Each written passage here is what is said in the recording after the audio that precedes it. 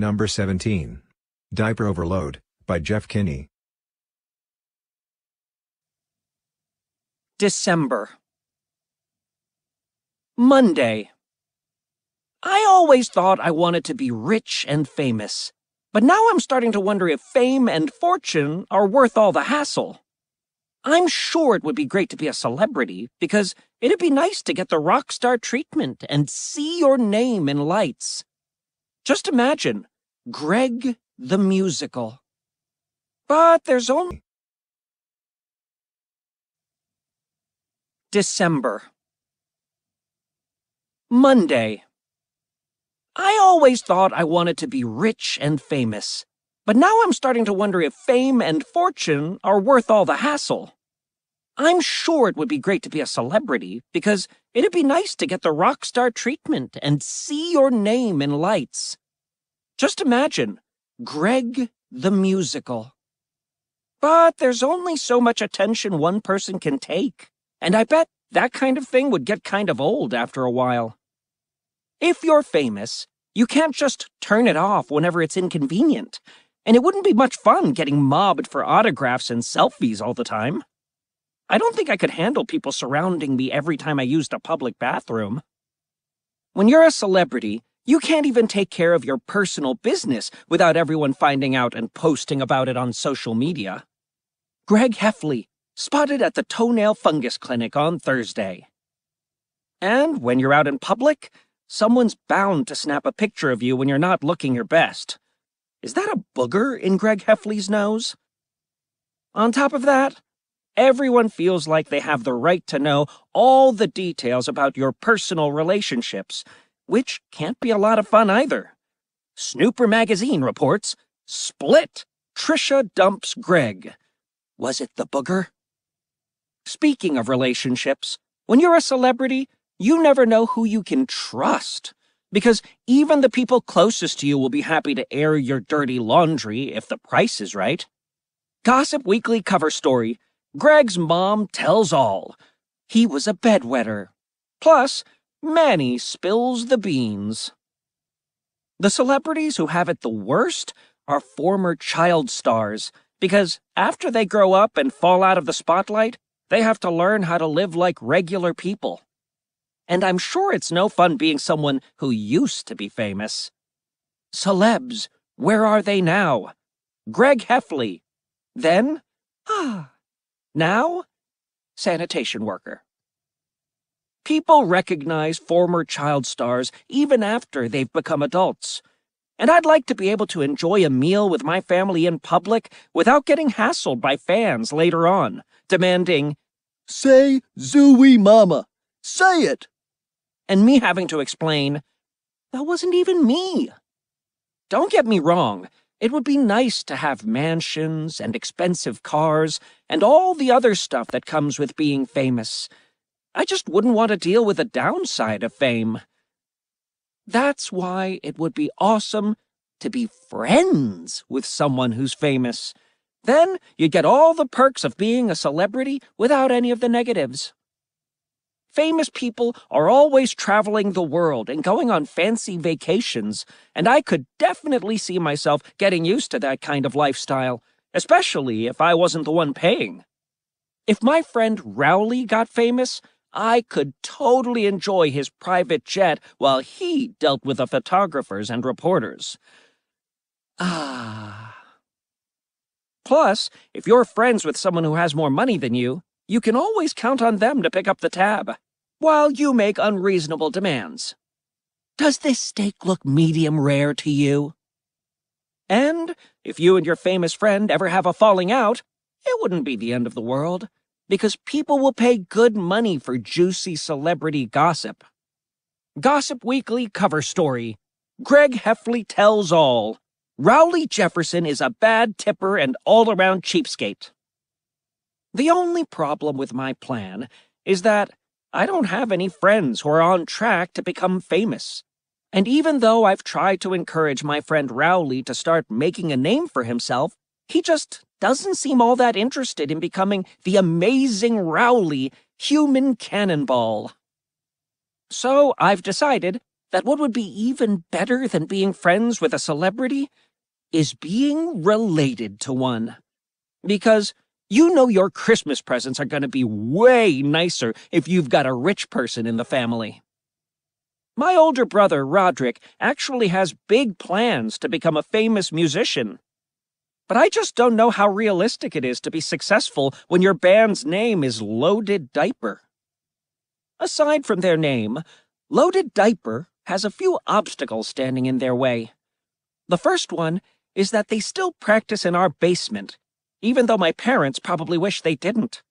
It seems to ruin their dinner parties when everyone hears, "We're leaking through your speakers like a chocolate cow," blasting from the basement.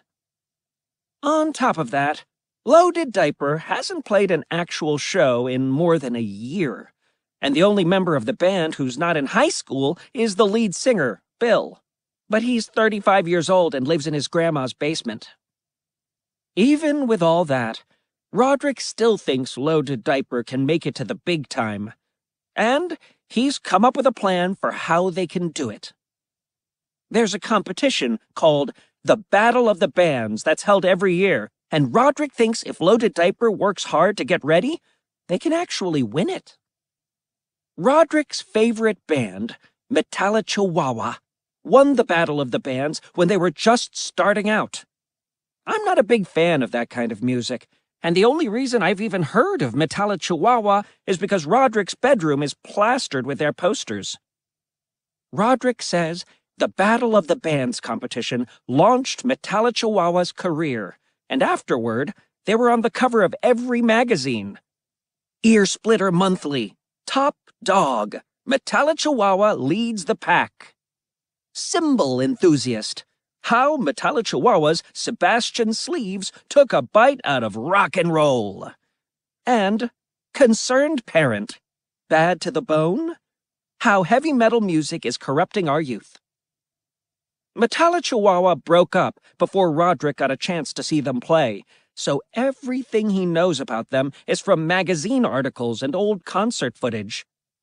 But when Bill was 10 years old, his grandma took him to see Chihuahua on their last tour, and he's always bragging about it to Rodrick.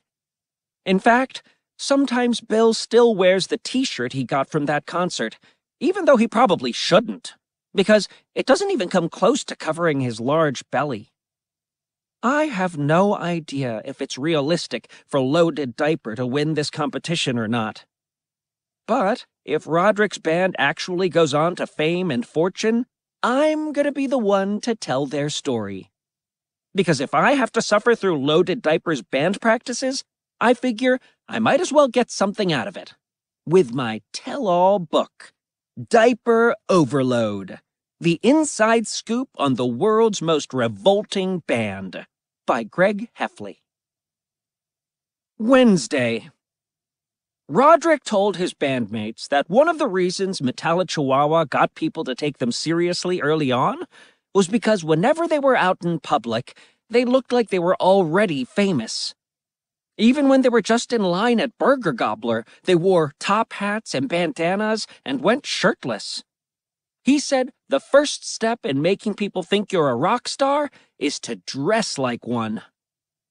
So, the other night, the guys went to the mall to buy some cool outfits, but they found out that trendy clothes are really expensive, and that ripped jeans cost twice as much as brand new ones. So they left without buying anything. They came back to our house and ripped their own jeans. But when Mom found them piled up in Rodrick's room, she put patches on the holes, and I'm pretty sure she ironed them, too. After that, the guys went to the Goodwill store where you can get used clothes pretty cheap. And Bill put together an outfit of bell-bottom pants, a long vest, bracelets, and a necklace, which he thought made him look like the lead singer of a rock band. But it turned out that half the clothes Bill bought had been donated to the store by his grandma. So she made him turn right around and return them. Then Mackie had an idea. He said They could just buy rock star costumes because the Halloween outlet near us was having an after-season clearance sale, and everybody agreed that seemed like a smart plan. So, they each bought a rock superstar costume that, according to the box, came with a guitar. But the costumes didn't look anything like they did on the packaging. They were more like plastic aprons than cool outfits, and the guitars were miniature inflatables. If the guys ever go out in public wearing those plastic aprons, I really hope Bill wears some pants underneath, because those costumes only cover the front. Thursday. Rodrick says that every serious band gets professional photos taken so they can use them on posters and album covers. But it turns out, professional photographers are expensive. So, Rodrick's been looking into other options. The option he settled on was asking Mom to take the pictures, because she offered to do it for free. So, they spent the afternoon doing a photo shoot in our backyard. But it was hard to get a shot where there wasn't a fence or a swing set in the background. After a while, they ditched their costumes and just tried using the stuff around them. But they ended up with a bunch of pictures with rakes, shovels, and wheelbarrows that they're probably not going to use. Mom said the guys looked too serious in all the pictures, and music was supposed to be fun. So she got them to lighten up a little by convincing them to form a human pyramid, pose with big goofy smiles, and monkey around on the swing set. But I don't think the guys are going to like the way those photos came out either. Eventually, it got too cold out, and the guys moved inside. Mom had other things to do, so I got put on photographer duty. Rodrick wanted to get a few photos that would really tell people what Löded Diper is all about, which is how we ended up in the bathroom, gathered around the toilet, posing with toilet paper, air freshener, and a plunger. But Drew and Mackie started screwing around, and Drew ended up with a toilet plunger stuck to his back. The guys were about to go to the emergency room, but then Rodrick remembered that one of our neighbors is a plumber. That guy managed to pry the plunger off Mackie with a loud thwack. It looked painful. After that, the guys looked through all the photos, but they didn't think they looked professional enough. Mackie remembered that there was a photo studio at the mall that could probably do this kind of thing pretty cheap. Everybody liked that idea, so they piled into Rodrick's van and headed to the mall. But what Mackie forgot was that the photography place at the mall was a baby studio. I guess the studio isn't choosy about whose pictures they take, though, and they had the guys in front of the camera in no time. It took a little while for them to warm up to the photographer, but apparently this lady was really good at making her subjects feel comfortable. She gave them a rattle, a pacifier, and a teddy bear, and said, "I see that smile. Gucci Gucci Goo." Bill seemed especially pleased. Hee hee. The session lasted an hour, and the photographer took a ton of pictures. But I don't see any of those photos of the band in the bathtub, dressed like plants, or sleeping in butterfly costumes, making their way onto Löded Diper's posters either. I guess the guys still wanted their pictures, though. It was cheaper to order a calendar than to buy individual photos, so that's the package they went with. Mom's already using it as our family calendar, so I guess that means we've got 12 months of Löded Diper to look forward to. In October, we'll be stuck looking at their heads in a pumpkin patch. Sunday. Rodrick thinks the only way for Löded Diper to win the Battle of the Bands competition is to play a bunch of shows and keep improving. But right now, they don't have a good way of getting around. A few weeks back, Rodrick's van got rear-ended by someone, and now he can't open the back doors. That means it's practically impossible to load all the band's equipment into the van. Rodrick looked into getting the doors replaced, but he found out it would cost more to get new ones than the van is actually worth. But then, the guy saw an ad for a contest that a local car dealership was having called Hands on a Van, where the person who can keep at least one hand on a brand new van the longest gets to keep it. So they decided this was the answer to their transportation problems. Rodrick and the other guys spent a lot of time debating which one of them should enter the contest to win that van. But Mackie said that if they all entered the competition, they'd have 4 times the chances of winning it. The contest started on Friday night. I think the guys were planning on this thing lasting a few hours, and when it was over, they'd drive off in their new van. But that's not how it played out. When they got to the dealership, there was a huge crowd, and even though the contest hadn't officially started, people were already in position. Once the competition got going, the rule was that if you took your hand off the van for even a second, you'd be out. That meant there were no potty breaks, and 30 minutes into the competition, Drew was really wishing he hadn't just downed a 64-ounce soda. Drew was the first person to drop out, but a long time went by before anyone else did. And 3 hours later, everyone was still going strong. A lot of contestants had packed coolers with food because they must have known they were in for a long night. But Rodrick and the other guys weren't prepared, so Rodrick called Mom and asked her to bring them sandwiches. Mom was too busy to drive down to the dealership, so she sent me on my bike, and when I got there, I handed the guys their food. Bill was paranoid that he was going to accidentally take his hand off the van, so he kept both hands on the vehicle, and that meant I had to feed him, which was kind of awkward. I stuck around for a little while, but it was pretty boring watching a bunch of people standing there doing nothing, so I went home. But in the morning, Rodrick's van wasn't in the garage, which meant he was still at the dealership. Mom sent me back down there with bagels and orange juice, and even though a lot of contestants had quit overnight, there was a handful of people still in it. But some of them looked like they were ready to crack. A few contestants started playing mind games to psych each other out. One lady began singing really loud and out of tune, and some old guy opened up a can of what smelled like expired tuna. Another guy started reading the phone book from the beginning to annoy everyone else. Briggs, Lisa Brighton, James Brinker, Eli. And I guess that was too much for Mackie, because he lost his nerve and covered his ears with both hands before the guy even got through the B's. The referee blew his whistle, and Mackie was out of the contest. Tweet! It was pretty clear that sleep deprivation was taking its toll on everyone, and one lady got eliminated for trying to pet a dog that wasn't even there. She took both hands off the van, gave the imaginary dog a pat-pat, and said, "Who's my good little boy? Oh, yes, you are." Tweet! A few hours later, there were only a few people left.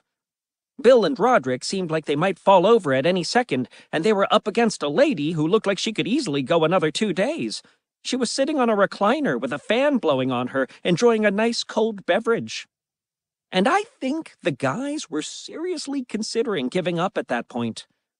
But the lady was watching some game show on her TV, and when she got a question right, she lost her focus just long enough to shout, "Woohoo!" wave both arms in the air, and get eliminated.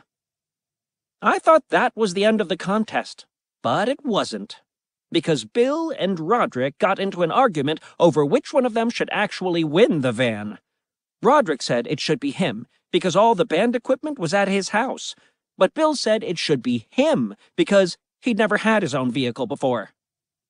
And those 2 guys are more stubborn than I realized, because neither one of them budged for 2 whole hours.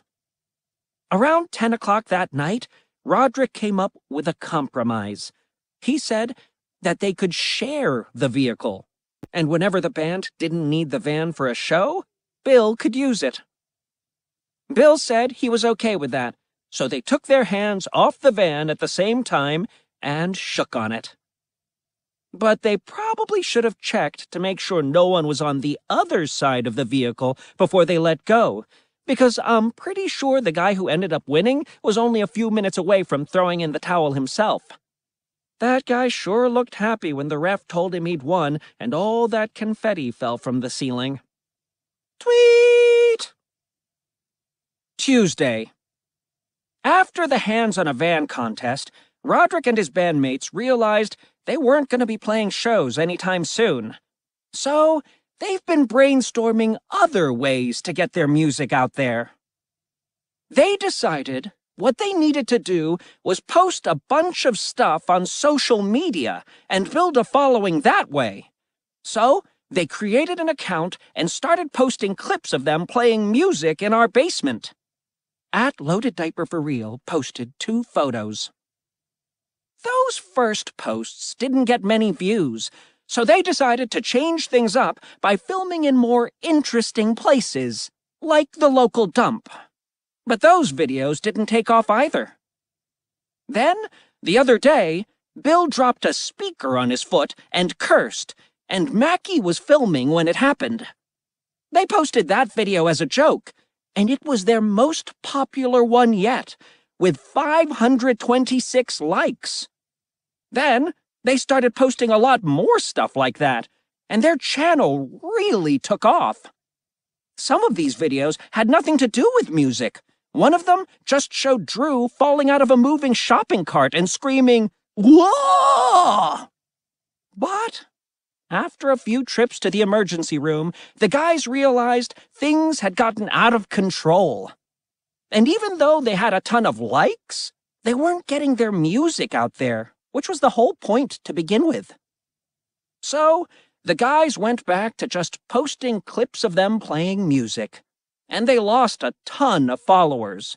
And after a while, they even gave that up, because it wasn't worth the hassle. Even moms started posting critical stuff about their pictures. @SusanHeffleyMom. Too loud tonight, guys. Manny is sleeping. Also, please pick up those pizza boxes or we will get ants. Wednesday.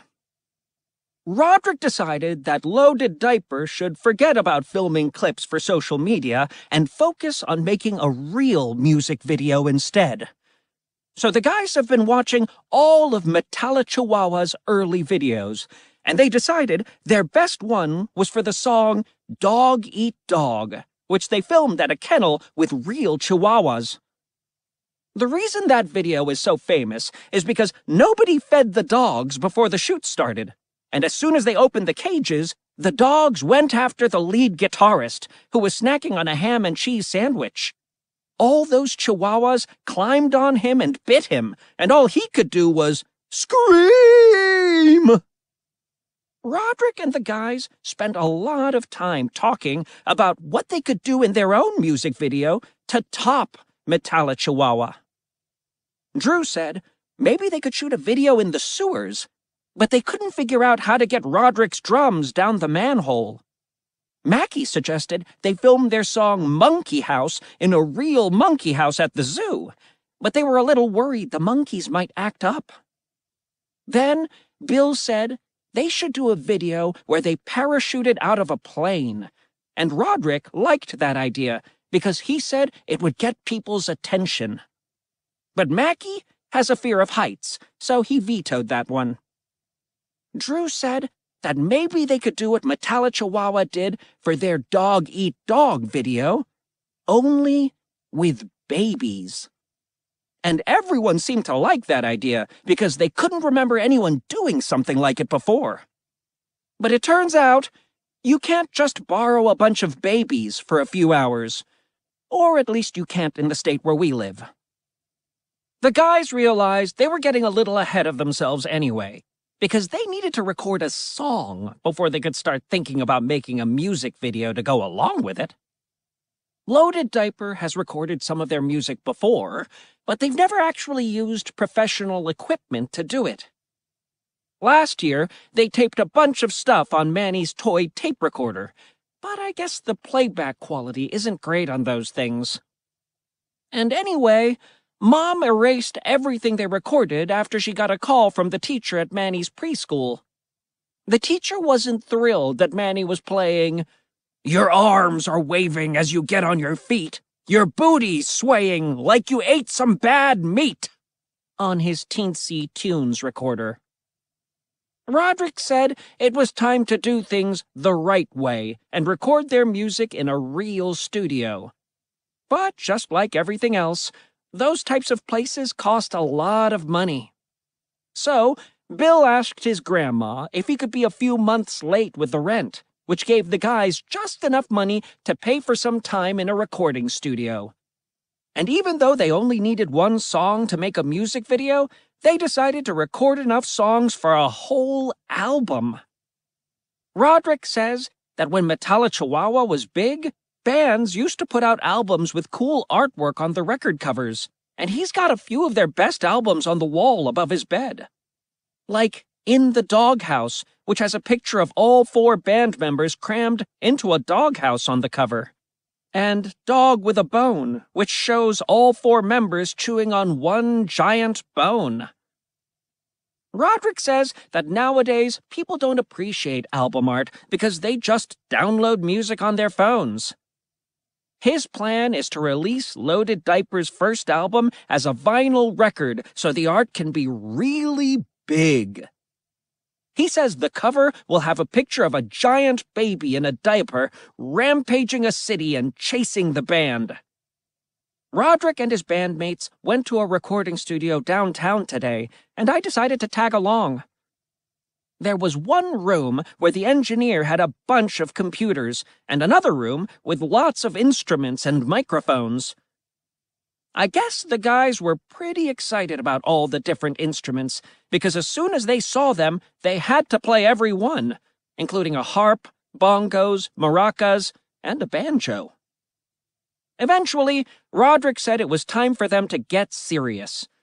I thought they'd start recording songs right away, but they hadn't even decided which ones to put on their album yet. And if you ask me, they probably should have figured that out before they got to the studio.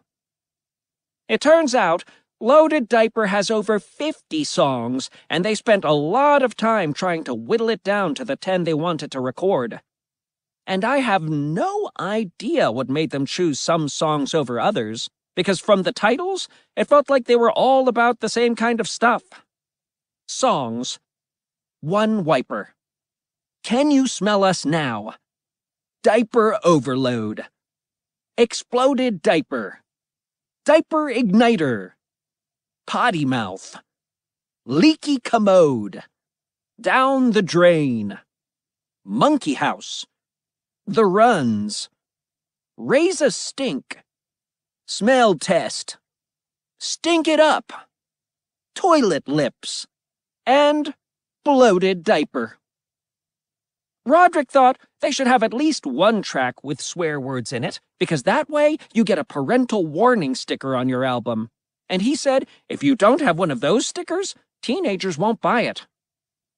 But Mackie said he didn't want to have any songs with swear words because he wanted to make an album his mom could enjoy. So Rodrick said if they were making music for Mackie's mom, then they might as well just quit right now. Then things got pretty heated between the two of them, and it took a long time for them to cool down after they were separated. Once that situation was under control, the guys debated which song they should record first. Bill thought it should be Can You Smell Us Now? Because he likes the line that goes, We're leaking through your speakers like a chocolate cow. But Drew said that line didn't even make sense, because there's no such thing as a chocolate cow.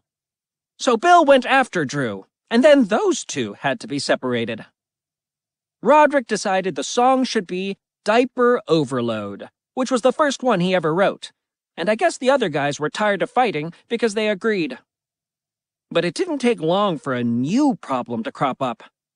While Drew and Bill were arguing about song lyrics, Mackie accidentally dropped his pick into the hole in the middle of an acoustic guitar. So then the guys took turns trying to get the pick back out, and I can't even tell you how much time that took. Eventually, Drew managed to shake the pick free by waving the guitar above his head, but the pick went straight down Bill's throat. And it was kind of scary for a minute there, because he was really wheezing and sputtering. Luckily, Mackie knew some sort of maneuver to get the pick dislodged from Bill's throat. He wrapped his arms around Bill's belly and pushed. All I can say is that I'm glad there was a window between the engineer's booth and the room where the band was, because it was pretty gross when the pick flew out of Bill's mouth. Heck! Splat.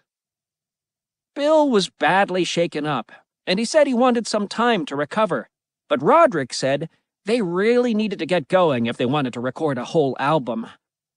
So, everyone picked up their instruments and got in their places, and the engineer hit record. Rodrick played the drum intro to Diper Overlode, and then Mackie and Drew started in with their guitars. But Bill only made it through 2 or 3 verses before he had to stop, because apparently that guitar pick really did a number on his throat.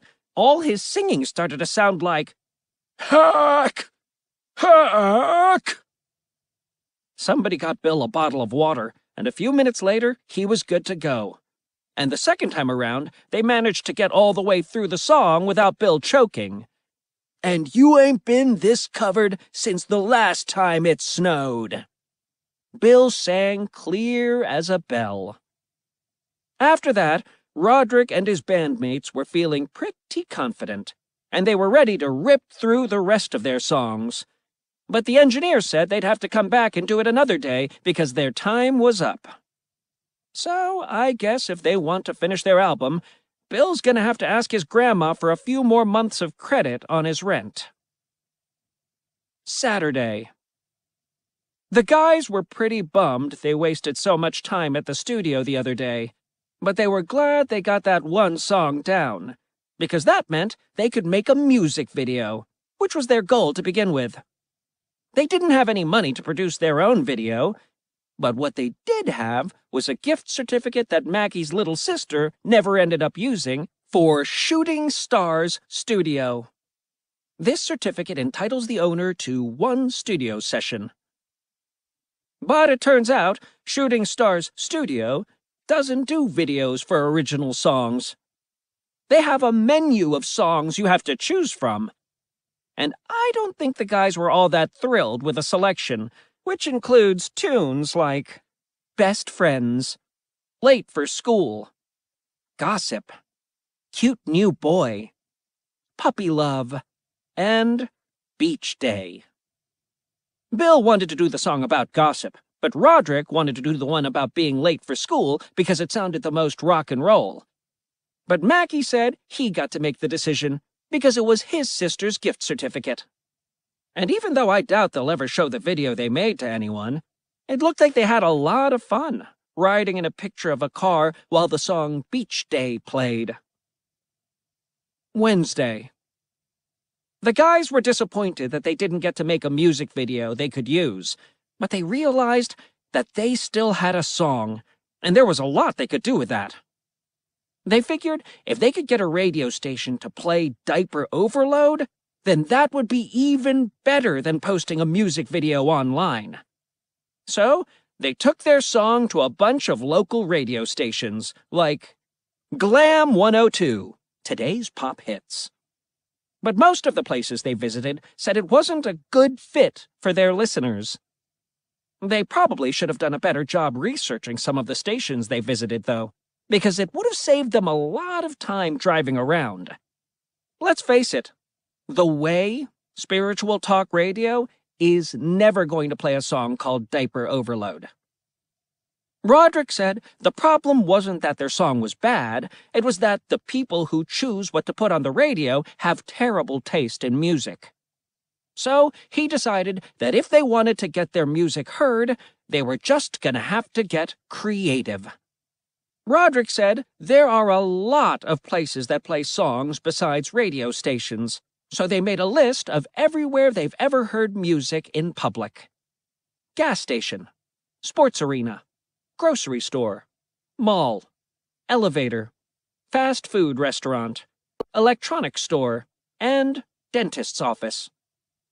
The guy spent a few days working the phones, trying to track down the people who make the decisions on these kinds of things. But they just hit a bunch of dead ends, so they drove around town to try and find the right people to talk to. But that didn't get them anywhere either. The only person who would even listen to them was an elevator repairman.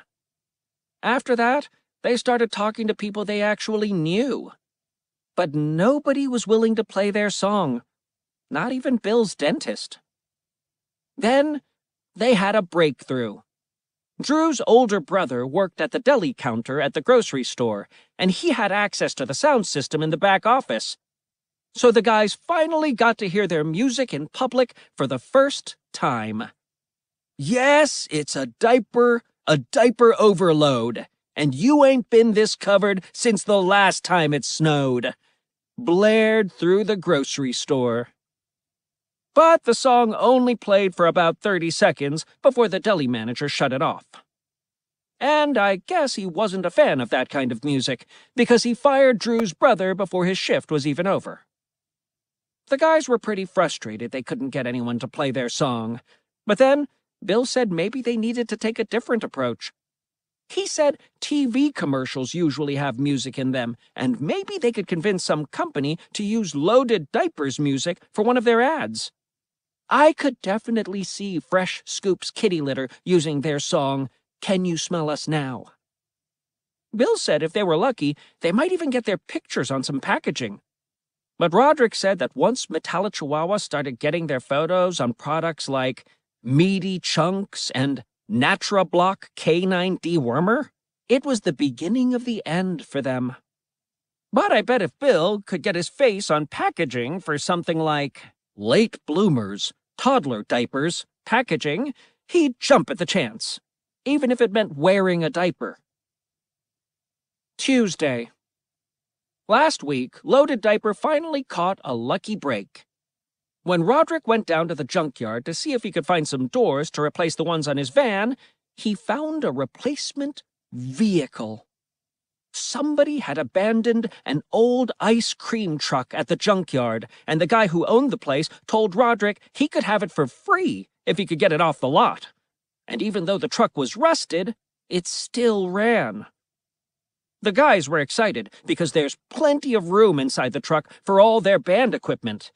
And this means they can actually start doing shows again. But the thing they were most excited about was the speaker on top of the vehicle. And when Rodrick brought the truck home, the guys spent the weekend cruising around town blasting their music. After they got tired of that, they started calling different clubs to find someone who would hire them to do a show. But it's been a long time since Löded Diper actually played anywhere, and none of the places they called had even heard of them. So Rodrick and the guys have been trying to think of ways to get themselves noticed. The other night, they drove around playing their music from the roof of their ice cream truck. But they didn't get past the elementary school, which recently installed speed bumps in the drop-off zone. As soon as their truck hit the first bump, they all tumbled off the roof. Rodrick said that if Löded Diper really wanted to make a splash, they were going to have to start thinking a lot bigger. He said that when Metallic Chihuahua was starting out, they played a concert from the rooftop of a building in the middle of the city, and it caused a huge scene. The police and fire departments shut them down, but by the time they did, Metallic Chihuahua was already all over the news. The band got fined for disturbing the peace, and even spent the night in jail. Then, they used their mugshots on the cover of their first album, called Dog Collared. Rodrick's big idea was to do a show from the top of the same building Metallic Chihuahua played on 30 years ago. Mackie wasn't crazy about the idea, though, because he said that getting arrested wouldn't look good on his college applications. But Rodrick said that the minute they saw the police coming, they'd take off. And I guess Mackie wanted to be a team player because he agreed to go along with it. So this afternoon, the guys packed up the ice cream truck with all their equipment and drove downtown. Their plan was to use the elevator to get to the roof. But security's gotten a lot tighter since that rooftop concert, so Rodrick and his bandmates didn't even get past the guard in the lobby. The guys weren't ready to give up, though, so they parked in an alleyway and waited by a side door until someone came out. Then, they started making their way up the stairwell with their equipment. But it turned out to be a lot harder than they thought it would be to lug all that equipment up so many flights of steps. Bill had to stop at each landing to catch his breath, and he was only carrying a cymbal. Bill wanted to turn around and find a building that didn't have so many floors, but Rodrick said they were already committed and they just needed to keep going. After taking lots of breaks between floors, they finally got up onto the rooftop. Then they set up all their equipment, but couldn't find any electrical outlets for their speakers and guitars. So Rodrick tried to get the lady who lived in the apartment one floor below to let them use her outlet. Unfortunately, when he peered down into her window, she was in the tub. Shriek! The guys thought the lady was going to call the cops, and they all got spooked. So they gathered up their gear and went back down the stairwell.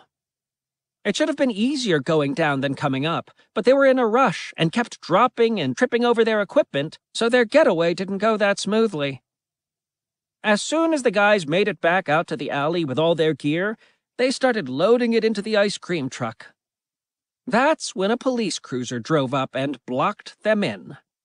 The guys started freaking out because they thought they were about to get arrested for trespassing. But it turns out the cop didn't even know they'd been up on the roof. The police officer told them they were parked in a loading zone, which comes with a $50 fine.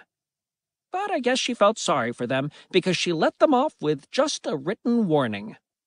Parking violation. Blocking a loading zone. $50. Warning. Fee waived. And even though Löded Diper didn't get the publicity they were hoping for, they're already talking about using their run-in with the law for their first album. Löded Diper Violators. The cover would show homemade mugshots of each band member. Sunday. The rooftop concert didn't go the way they planned, but the guys started dreaming up new stunts to call attention to themselves, and some of their ideas were pretty crazy. Bill's idea was to drop a 1,000-pound diaper from the top of a skyscraper. But nobody knew where they could get a diaper that big, and none of them wanted to climb all those stairs again anyway. Drew said maybe they could do the same thing with a regular-sized diaper from a lower floor, but the other guys agreed that wouldn't have the same effect. Then Rodrick came up with a plan that was really nuts. He said that if they put diapers on all the statues in the city park in the middle of the night, people would want to know who was responsible.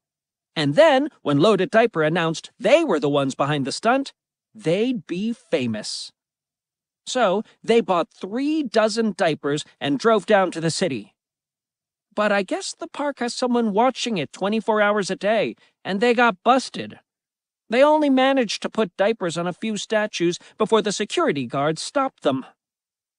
After that, none of the guys had the stomach for another big stunt.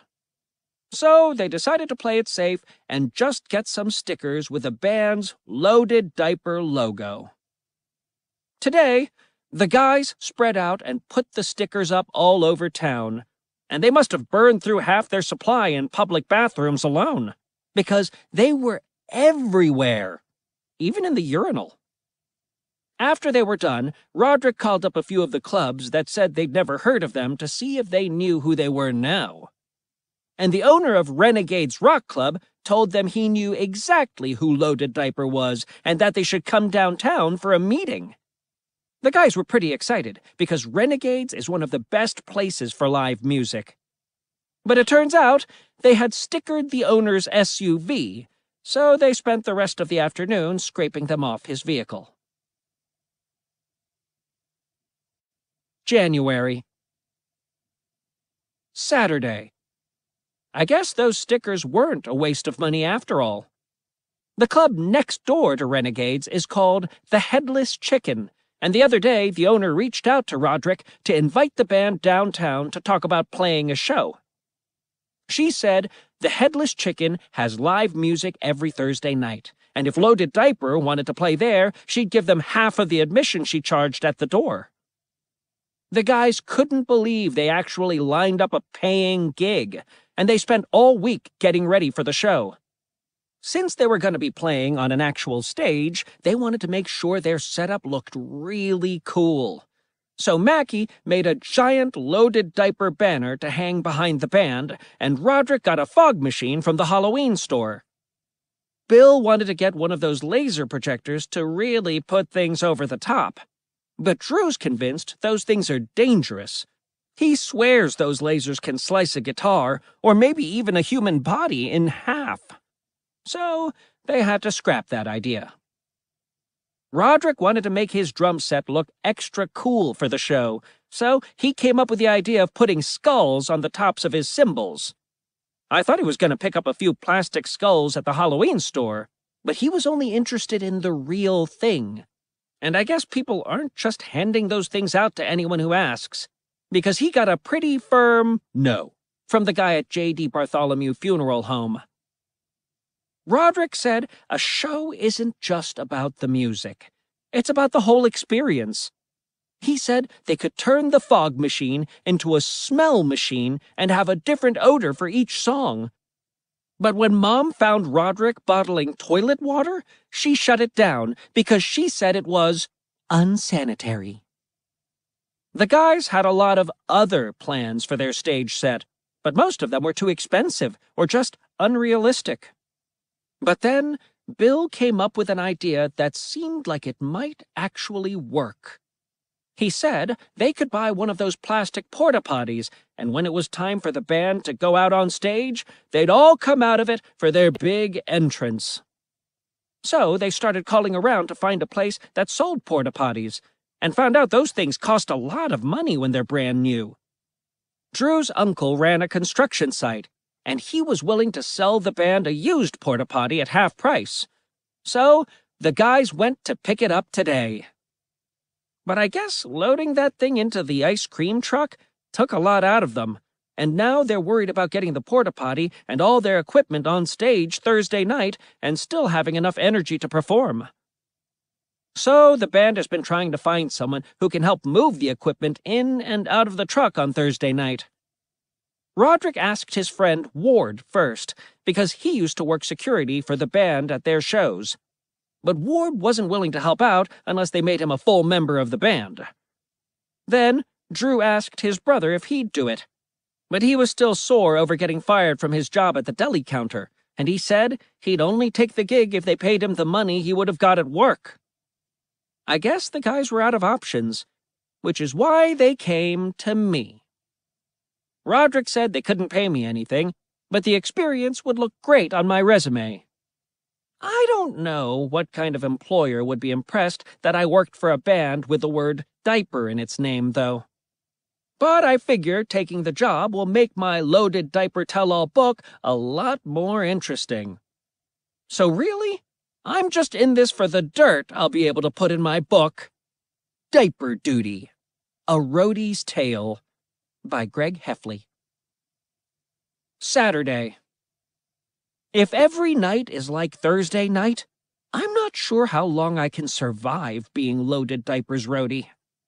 The band wasn't supposed to go on stage at the Headless Chicken until 8 o'clock, but Rodrick was pretty anxious to get everything set up, so we got there 2 hours ahead of time and started hauling the gear inside, and the band was happy to let the new guy do most of the grunt work.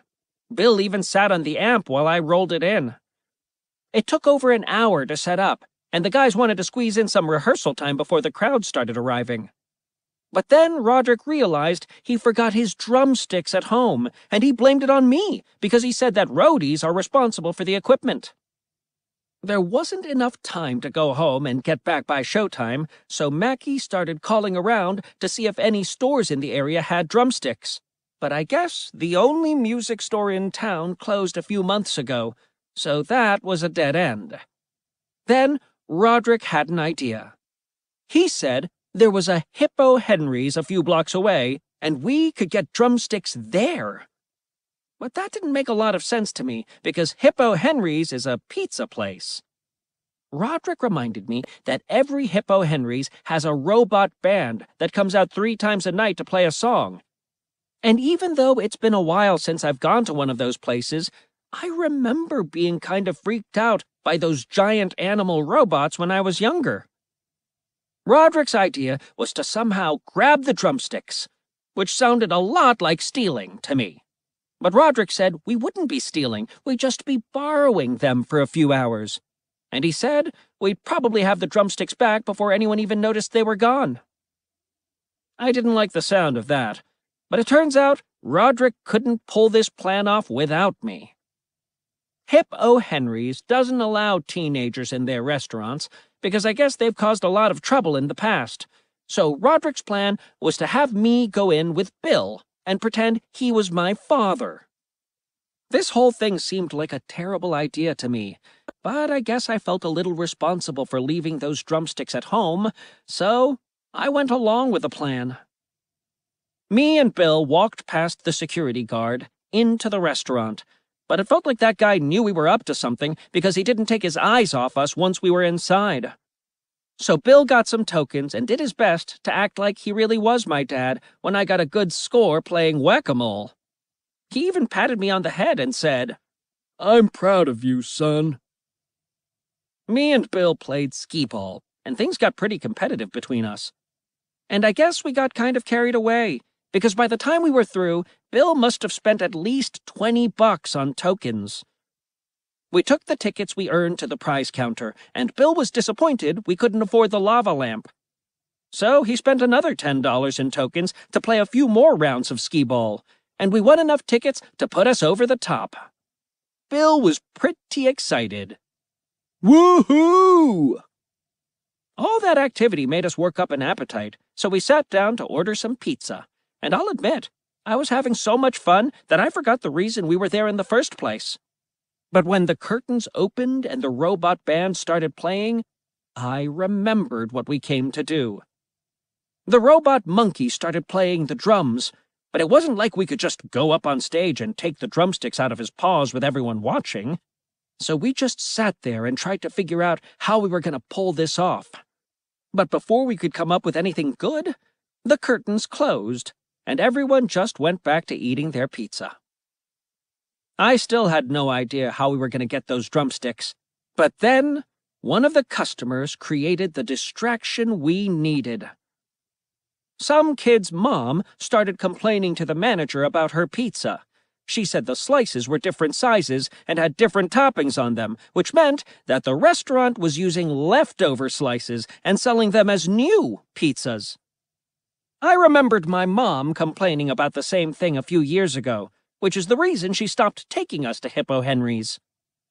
With everybody's attention focused on this lady's conversation with the manager, me and Bill made our move. We slipped behind the curtains and went backstage where it was pitch black. Bill turned the flashlight on his phone on so we could see, and the robots were as still as statues in the dark.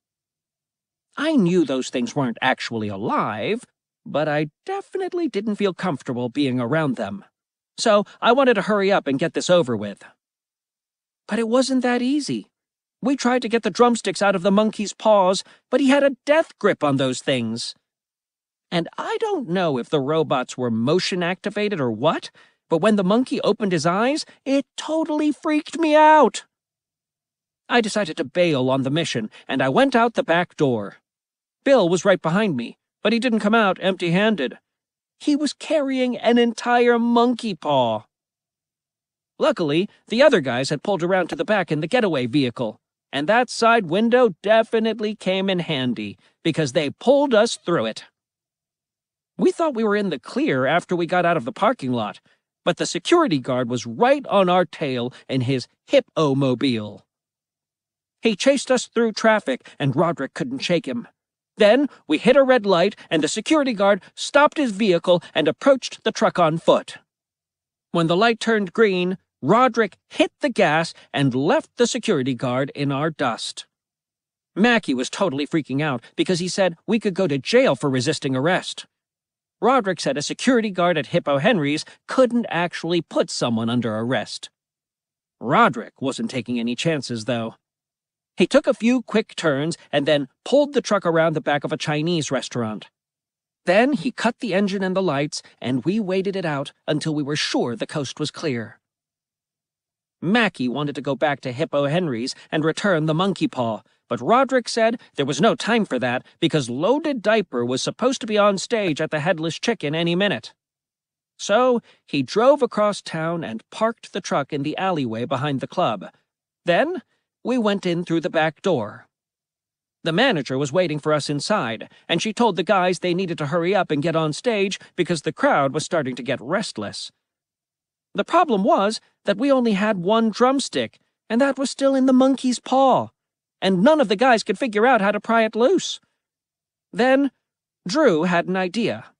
He connected a speaker wire to one of the wires dangling from the monkey paw, and when he did, the paw opened and let go of the drumstick.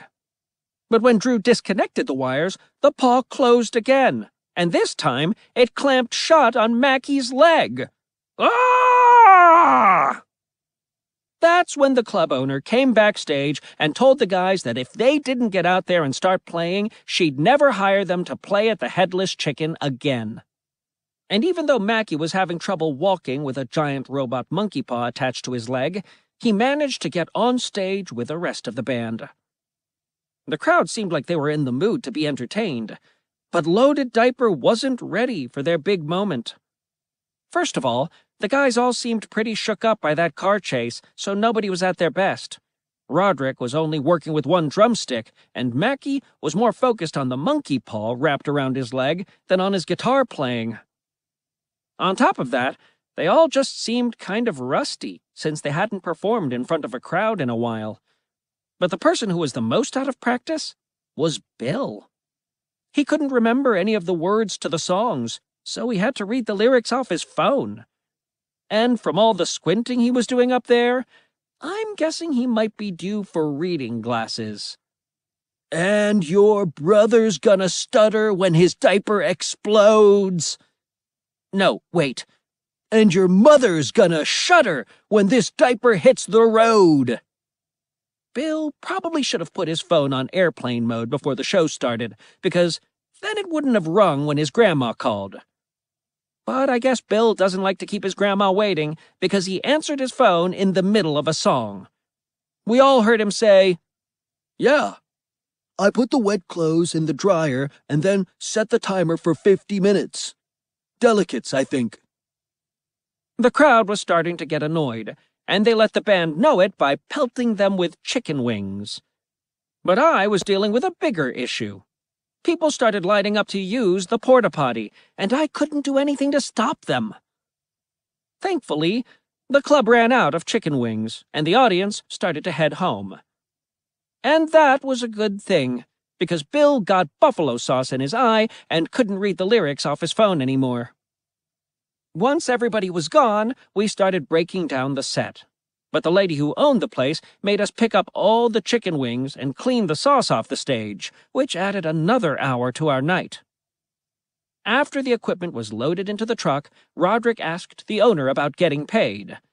There was a pretty big crowd in the club, and Rodrick was expecting Löded Diper to walk away with a decent amount of cash. But the club owner said the deal was that the band would get half the money she charged for admission at the door, and on Thursday nights, she lets people in for free. That means the whole thing was just a scheme to sell chicken wings. So after all that trouble, the guys didn't get anything out of it. Unless you count a robot monkey paw.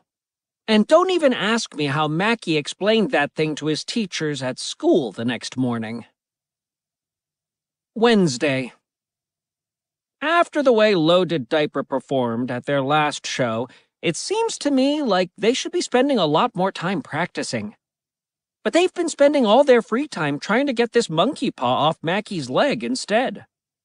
Drew said maybe they could try the thing with the wires again, but Mackie's worried that could make the monkey paw squeeze even tighter and totally crush his leg.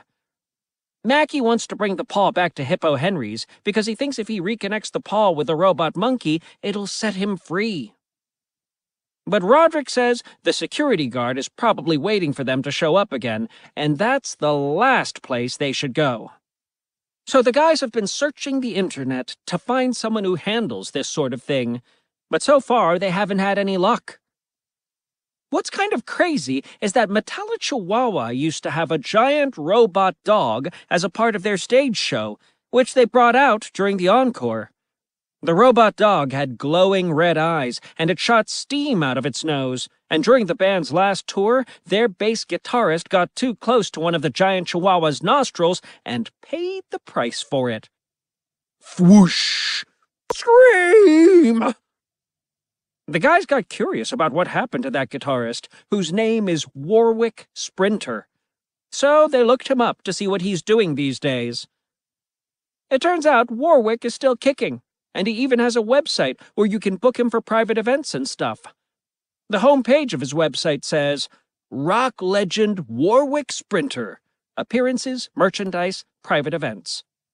Rock icon Warwick Sprinter is available for private events at surprisingly affordable rates.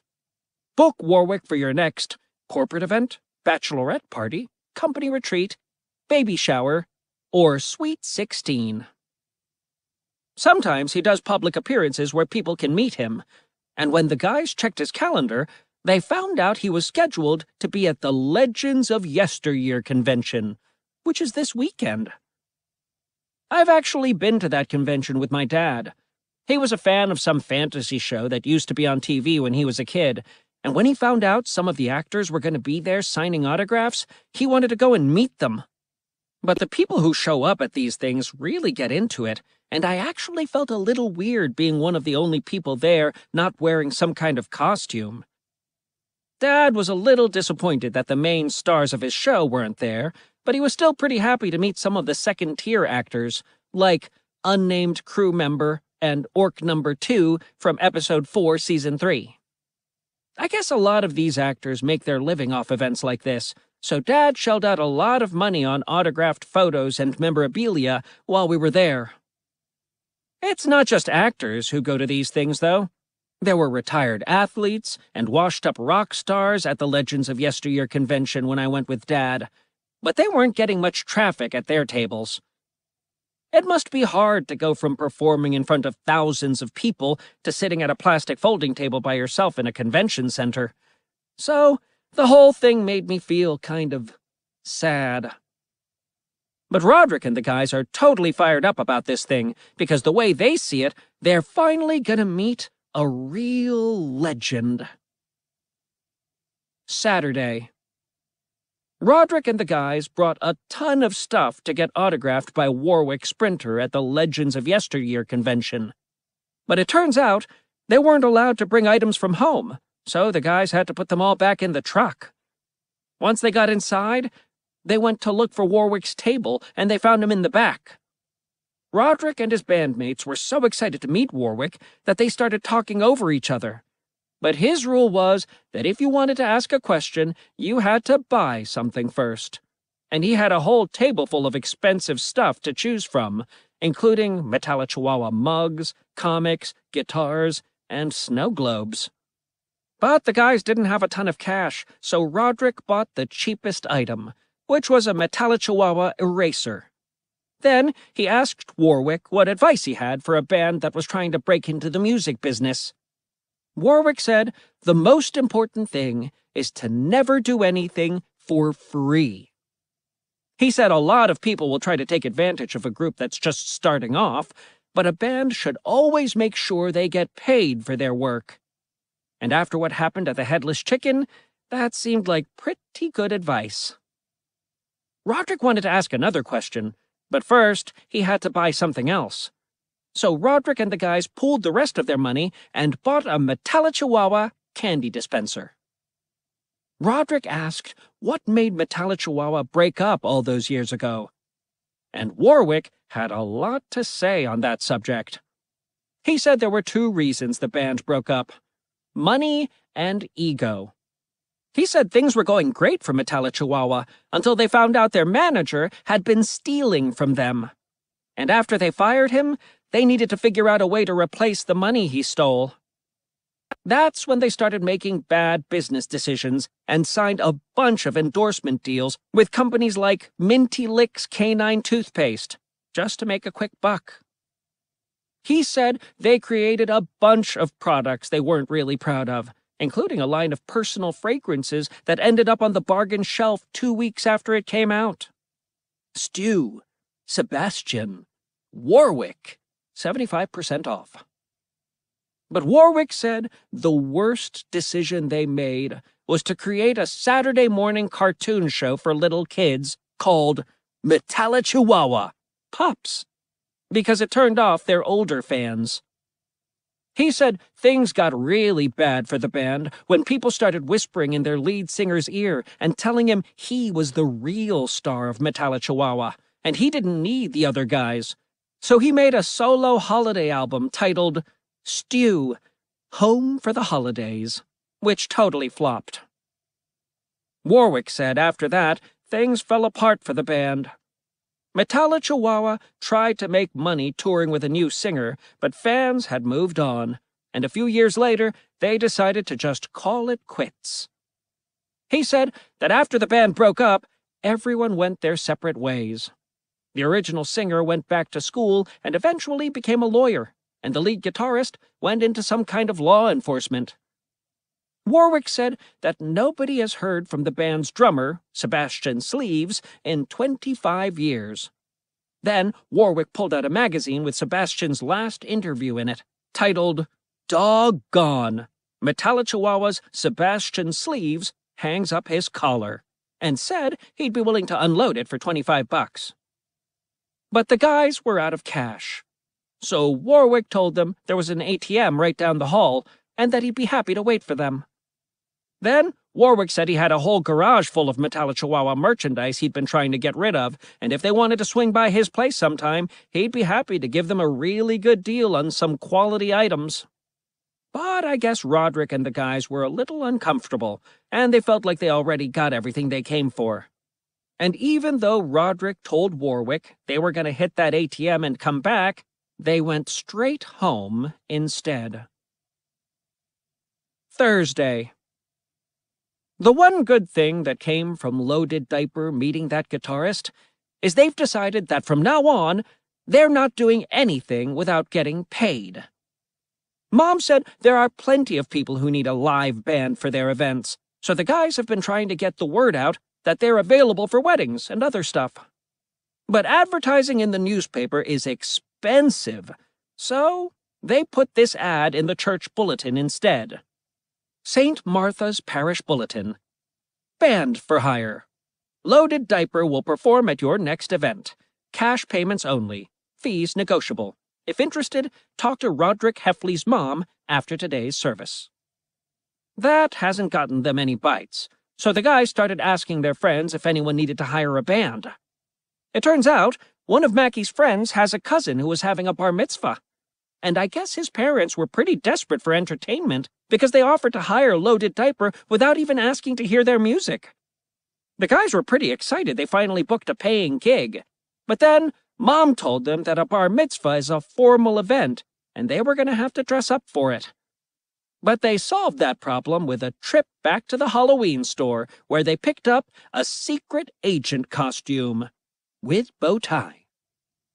Rodrick told me they were going to need my help setting up for the event, but I decided my days of working for free were over too. So I told him if he wanted me to keep working for them, I was going to need a 10% cut of whatever the band got paid from now on, which he agreed to. I'd never been to a bar mitzvah before, so I didn't know what to expect. But the food was great, and the whole thing was a lot of fun. They even lifted us up on chairs. Everyone was having a great time, and when Löded Diper stepped on stage, the party kicked up a notch. And nobody even seemed to mind that the band's lyrics weren't really appropriate for a religious celebration. We're coming through your speakers, running through your town. We're pouring through your headphones, and your eyes are turning brown, Bill sang. When Löded Diper took a break, the kid whose party it was opened his gifts, which were mostly books and stuff like that. But then his parents surprised all the other guests with gifts too. Each person got their own Nerf gun and 100 suction cup darts.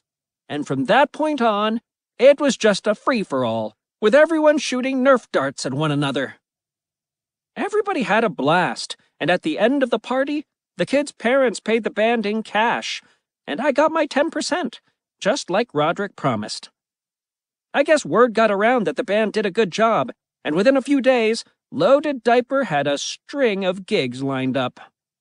They did a boat show, a fundraiser for injured firefighters, and even a contest that judged the ugliest dog in the state. And Bill actually got to pick the winner of that one. After that, they played a lumberjack competition and the grand opening of a tattoo parlor. But the wildest event they did was for a baby formula company that was throwing a party for new moms. And I couldn't tell if those women actually liked Löded Diper's music, or if they were just excited to get the chance to blow off some steam. But judging by their shrieks, they were sure having a good time. Bill, Drew, and Mackie were happy with the way things were going because they were finally making some money. But the person who didn't seem satisfied was Rodrick. He said it was great to have some extra spending money, but if they wanted to win the battle of the bands, they needed to get serious about growing their fan base. He said that when Metalla Chihuahua was starting out, they used to play shows 7 nights a week, and they had a group of fans who followed them from place to place to see them perform. Rodrick said Metalla Chihuahua's fans called themselves the Bone Brigade, and they dressed up in crazy dog outfits for shows. Rodrick thinks that if Löded Diper wants to win the battle of the bands, they're going to have to get crazy fans of their own.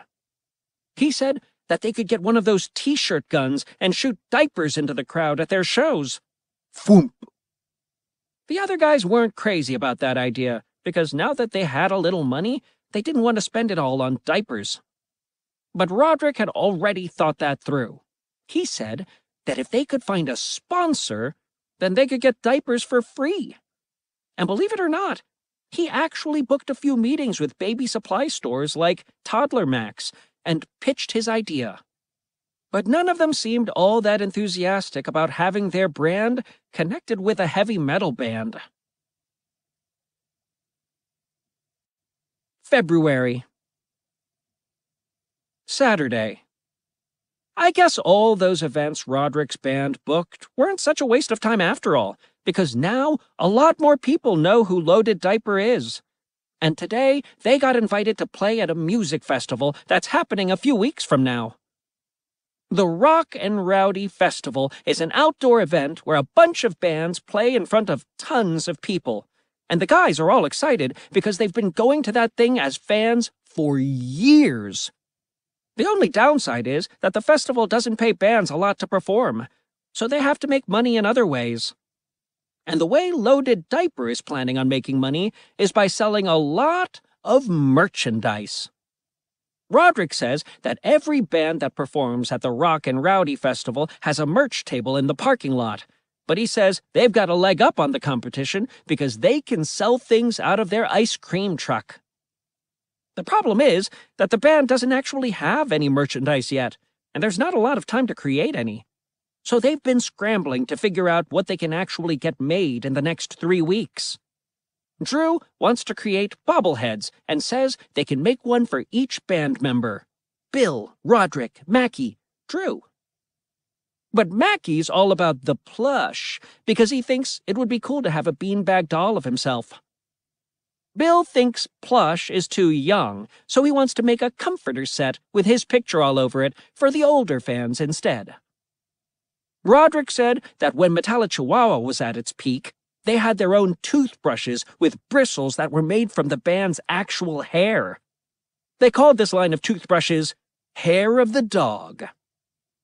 But I guess Bill is worried about losing his own hair, so he didn't seem all that crazy about the idea. The thing that got the guys the most excited was creating their own line of energy drinks, and they even came up with a name for their product. Diaper juice. It would of course contain no actual diaper juice. Rodrick said maybe they could put a drop of sweat from each band member in every can. But Mackie said something like that would never get past the Food and Drug Administration. Once they started researching how you actually got stuff made, they found out it was too expensive, and there wasn't enough time anyway. So they decided to just use their leftover stickers and slap them on things that were lying around our house.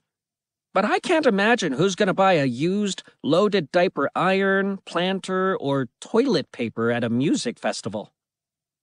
Rodrick isn't just relying on merchandise sales to make extra money, though. He says that some bands have a meet and greet after their shows where hardcore fans can pay to hang out with the group. Rodrick says that some people are willing to spend big bucks just to get an autograph and a picture. So, the guy spent a few hours tonight coming up with meet and greet packages at different price levels. Löded Diper meet and greet packages. Wave hello, $2. High five, $5. Handshake, $8. Selfie, $10. Autographed item, $15. Prices are per band member. Mackie thought they should have something for a Löded Diper superfan who was willing to drop a bundle for a more exclusive experience. And that's how they came up with the Full Diper. Full Diper includes every meet and greet item plus photo with whole band, 10-minute conversation, share the band's snacks, hold Rodrick's drumsticks, half-hour singing lesson with Bill. $70. But as someone who's already spent a lot of time with the band, I can tell you firsthand that there are better ways to spend your money. March. Sunday. Rodrick and his bandmates wanted to get to the festival a few hours before they were scheduled to perform so they could sell merchandise in the parking lot. But I guess fans like to arrive at these things really early, because by the time we got there, all the good spots were already taken. The guys found a space for the truck next to the porta potties, which wasn't the greatest place to sell merchandise. And the only reason they sold anything at all was because people were desperate for toilet paper. An hour before it was time for Löded Diper to perform, we unloaded all the equipment from the truck and hauled our gear to the main stage. But it turns out, Löded Diper wasn't scheduled to be on the main stage, which was a big disappointment for the guys. They were performing on the smaller stage, which was on the other side of the festival grounds. There wasn't a lot of time before the band was scheduled to go on, so we got there as fast as we could. But there was no need to rush, because there weren't all that many fans to see Löded Diper anyway, and there was at least one person who looked like he didn't even want to be there. That person was Dad. Even though the guys were disappointed in the number of people who showed up, Rodrick still wanted to get diapers out into the crowd, so he put me in charge of that. But we only had a few, and never did manage to get our hands on one of those t-shirt guns. So I just tossed a couple of diapers into the crowd, and Mom looked pretty happy when she caught one. Once the set was done, the guys wanted to just pack up and go home, but unfortunately, Mom signed up for the Full Diper, so we were stuck there while she held Rodrick's drumsticks and posed for photos with the band. Friday. After the Rock and Rowdy Fest, none of the guys seemed that motivated to practice. The Battle of the Bands is just a few weeks away, but I think they all know they don't have a realistic chance of winning it.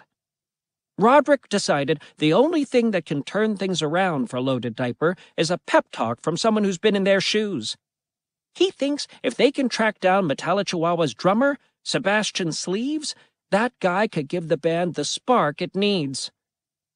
Sebastian Sleeves is basically Rodrick's hero, and he's always talking about how great he is. According to Rodrick, one time Sebastian burned his hands in a hamburger grilling accident, and it looked like Metallichihuahua was going to have to cancel its world tour. But Sebastian taught himself to drum with his feet, so the band didn't even miss a show. And from then on, he just kept doing it that way. The only problem in finding this guy is that it doesn't seem like he wants to be found. Because after he did that last magazine interview, he basically dropped off the face of the earth, and nobody's heard from him since. But Rodrick's made it his mission to find Sebastian Sleeves. So lately, Rodrick's been going through old magazine articles and pictures to see if he can find any clues that might give a hint about where Sebastian is now. Rodrick's hit a bunch of dead ends, but last night, Mackie had a genius idea. He said that if you build a pool, you have to get a permit, which is part of the public record. The guys started looking up all the pool permits that were issued around the time that last picture of Sebastian was taken. And even though there were a lot of pools built that year, there was only one in the shape of a chihuahua head. The guys looked up a satellite image of the property, and there was a big wall around it. So it seemed like just the type of place a rock star would live. They all agreed that when they got to the house, they couldn't just drive up to the front gate and ring the doorbell. Drew said maybe they could scale the walls and sneak onto the property. But famous people always have lots of security, so that seemed like a terrible plan to me.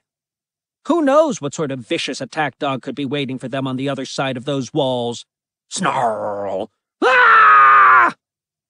Bill said that maybe they could just wait for Sebastian to come outside the gate, and they could toss him inside the truck.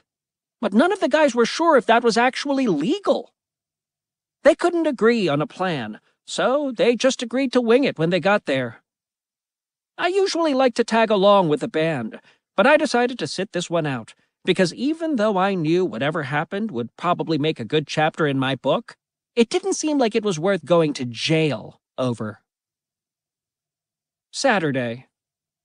I'm glad I trusted my instincts for once, because when Rodrick filled me in on everything that happened today, I was happy I didn't have to experience it firsthand. The band left early this morning, and when they got to the property, they knew they had the right place, because there was a giant picture of a chihuahua on the front gate. They sat there for a while trying to figure out what to do, but while they were arguing over their next move, a food delivery person pulled up to the gate, dropped off a bag, and drove away. A minute later, the gate opened, and there was Sebastian Sleeves in the flesh, only he looked 25 years older than he did in the picture in the magazine. Rodrick stepped out of the ice cream truck, and when he did, Sebastian spotted him. And I guess this wasn't the first time Metalla Chihuahua fans had shown up at his house, because he was back inside the gate before the guys got within 10 feet of him. Sebastian walked away, but Rodrick yelled and asked him to stop.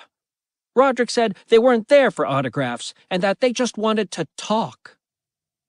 Sebastian must have been willing to hear what Rodrick had to say, because he stood just inside the gate while he ate his burger. Rodrick told Sebastian that they were all huge fans of Metalla Chihuahua, and they were trying to follow in their footsteps, and he asked if Sebastian had any advice on how Löded Diper could make it to the top. Sebastian took a minute to finish his burger and fries. Then he pressed a button and opened the gate, and none of them could believe what was happening. They followed Sebastian onto the property, and even though the mansion was still pretty impressive, it looked like it had seen better days and was in need of some maintenance. Sebastian stopped at the pool, which was barely recognizable from the picture in the magazine. Then he handed the guys some cleaning supplies and a pool skimmer. He said he'd be happy to talk as long as they cleaned the pool. So the guys got to work, while Sebastian drank his soda on the diving board. Sebastian told the guys that when the band ran out of money, he had to sell off all his expensive cars and fancy things just to pay the property taxes, and when he burned through that money, the state shut off his water and electricity. So he's been living off the tiny royalty checks that come in from the Metalla Chihuahua Pups show, which apparently still runs in Denmark. But Rodrick wasn't really interested in hearing this guy's sob story, so he tried to change the subject by asking him what advice he had for Löded Diper. I think Rodrick was hoping Sebastian would give them a pep talk, but he gave them the opposite. He said that nowadays there's no place on the radio for a band that writes their own songs and plays their own music. So if Löded Diper really wanted to make it big, he said they needed to ditch their instruments, learn how to lip-sync, and hire a choreographer. Then Sebastian said it's practically impossible to make it in the music business anyway, so the best advice he could give the guys was to quit now and focus on their education instead.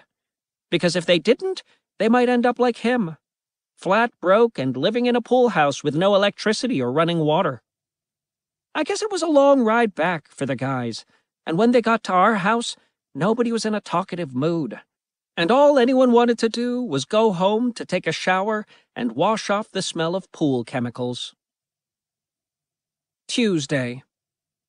After their trip to see that drummer, Rodrick and the guys were down in the dumps.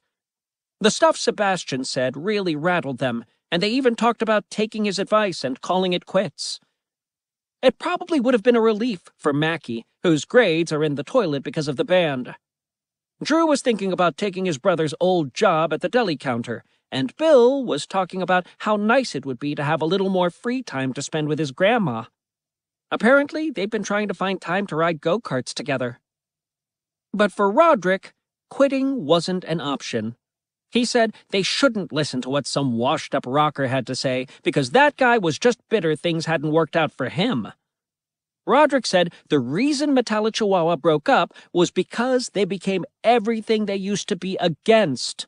And he said as long as Löded Diper sticks together, nothing can stand in their way. I guess the other guys were inspired by Rodrick's speech, because suddenly they were all in. Bill said Löded Diper could become more popular than Metallichihuahua ever was, and maybe even become the biggest band of all time. He told them he could imagine the band on the cover of Ear Splitter. Diaper domination! Mackie said if they wanted to be the biggest band of all time, they were going to have to do something nobody's ever done before. So Drew said maybe they could play a concert in outer space, which all the guys were pretty excited about, even though none of them seemed to have any idea how that would actually work, with their instruments floating all over the place and their audience members needing to bring their own oxygen masks. Bill said Löded Diper could have a ride at an amusement park, and he even threw out a few concepts that everyone liked. The sewer spewer could be a log flume ride where riders would be spit out of a giant sewer pipe. And the big flush could be a tube ride where riders would be flushed down a giant toilet. But Rodrick said Bill was thinking too small. He said Löded Diper should have their own theme park, and the guys even sketched out a map of where everything would go. It would be called Diperland, and it would have a roller coaster named Metal Mountain, and next to that would be Toilet Town, where people could swim. Visitors could also go boating in the pungent pools and listen to music in Ear Splitter Alley. They would even be able to relax at Baby Bottle Springs and enjoy the sailboats in Headbanger Harbor. Mackie said they'd make so much money from their theme park that they could afford to destroy their instruments at the end of every show, just like Metallichihuahua used to do. But then, Bill had an even crazier idea. He said they should build a giant robot baby that would come out during the last song, and when the concert was over, it would destroy the whole set. And everybody thought that was the best idea yet. Then Drew said the baby could double as the band's transportation, and they could use it to get around. He imagined the baby would crawl through traffic on all fours with the band riding on his back.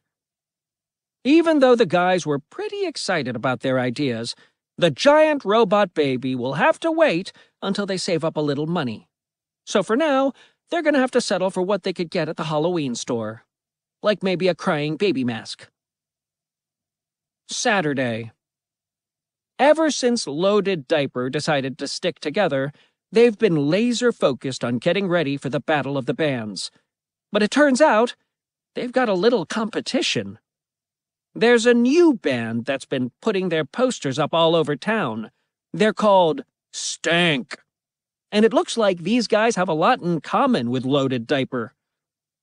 Rodrick and the other guys are pretty ticked off, because they think Stank is nothing but a Löded Diper ripoff. They even stole Löded Diper's idea with the stickers, and Rodrick was pretty unhappy when he found them plastered all over the ice cream truck. But what's really annoying Rodrick is that it looks like Stank got themselves a sponsor, and one of their billboards is right above our highway exit. It has a picture of each band member's head in a toilet and reads, "For stubborn odors, choose Clean Breeze, with Stank Guard." It's not just Stank's posters and billboards that are everywhere. It's their music, too. And it feels like you can't go anywhere without hearing one of their songs. Even in the bathroom, I heard, We're up in your nostrils, and we're up in your brains. We're riper than a diaper, and you're going insane. They've already got a huge social media following, and they've got an army of fans called Stankers, who carry around trash, wear toilet plungers on their heads, and seem pretty passionate about the band. Rodrick's nervous that Stank is going to steal Löded Diper's thunder at the Battle of the Bands, so he decided they should go to a Stank show to see how big of a threat they are. But Rodrick didn't want anyone at the show to recognize them, so he decided they should go in disguise. Unfortunately, by now all the good costumes at the Halloween store were gone, so they had to settle for the leftovers, which included a rooster mask, a pigeon mask, a horse mask, and that crying baby mask. I think the guys were hoping Stank would live up to their name, but apparently they were actually really good. They played a 2-hour set without taking a break, and they kept their energy up the whole time. The fans knew the words to all their songs, and Rodrick got mad when Bill joined in. "People, can you sniff our drift? Just sniff a little whiff." Stank even had a smell machine, which they cranked up when they played their big hit, "Sniff a Little Whiff," and from the way Rodrick's clothes smelled when he came home tonight, I'm guessing they loaded the machine with rotten eggs. Cough, cough, cough, wheeze. It sounds like things couldn't have gone much worse for Löded Diper, and the only person who had a good time was Bill, who walked out of the show with a bunch of Stank gear. Saturday. Now that Rodrick knows who Löded Diper is up against in the Battle of the Bands, he's more focused than ever. He says if Löded Diper wants to beat a band like Stank, they're going to have to outwork them. So he's been holding practice twice a day, once in the morning and once at night. But I think the new schedule is really taking a toll on Bill, who's been stealing quick naps on the amps during Mackie's guitar solos. Rodrick's been riding Bill harder than anyone, though. He said if Löded Diper's going to win, they're going to have to really bring the energy during the competition. So he put Bill on a diet and exercise program to help whip him into shape. The exercise program is mostly Bill stretching and trying to touch his toes, but even that seems hard for him. Pant, pant, 3. But Rodrick found out Bill was cheating on his new diet plan when he discovered a stack of empty donut boxes in the back of the ice cream truck. When Rodrick confronted Bill about the donuts, Bill confessed that he started going to Honey Buns every morning before band practice. He said he started going there for the coffee and donuts, but the reason he's been going back is because he's in love. Here's how Bill said it happened. A few weeks ago, Bill stopped by Honey Buns, but when he pulled up to the pickup window, the ice cream truck got stuck under the overhang. It was raining that day, and Bill didn't want to get wet by stepping out of the passenger door. So he decided to crawl out of the truck through the pickup window. And that's where he came face to face with the assistant manager, Becky, for the first time.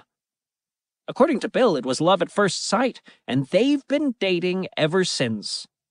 Then Bill said he didn't think he could keep doing 2 practices a day because Becky gets off her shift at 6:00 p.m., and he wants to be able to hang out with her in the evenings. Rodrick said the band needs all the rehearsal time it can get, and that Bill could start inviting Becky to evening practices so the two of them could be together. But I think Rodrick regretted it right away, even though Becky always brings a few boxes of leftover donuts to practice. She hand-feeds Bill his donuts, which is awkward for everyone. Gobble, schmack,